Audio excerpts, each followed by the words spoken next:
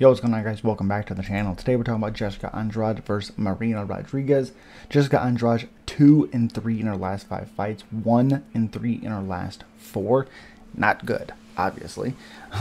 Basically a pick'em, 32 years old, 5'1" with a 62-inch reach. She seems much older than 32, just for how long she's been around. She's 25 wins, has 25 wins, 12 losses. Fighting Marina Rodriguez, who's 17-3-2, 3-2 in her last 5 fights, 1-2 in her last 3. We already know she was finished by Amanda Lemos, and then lost a decision against Verna Janadobra. I thought she hurt her early in that fight.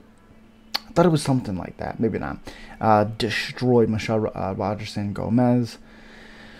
Should have been stopped way earlier, but it's not much of a victory in that one because Michelle Waterson hasn't been great in a few years.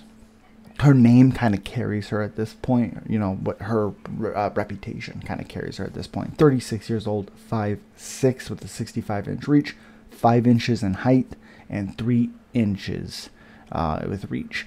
Something that's a little bit interesting is because she is so tall, she's going to be punching down. So typically with her combinations that she does throw, like she destroyed Amanda Hebos, who I think is pretty overrated,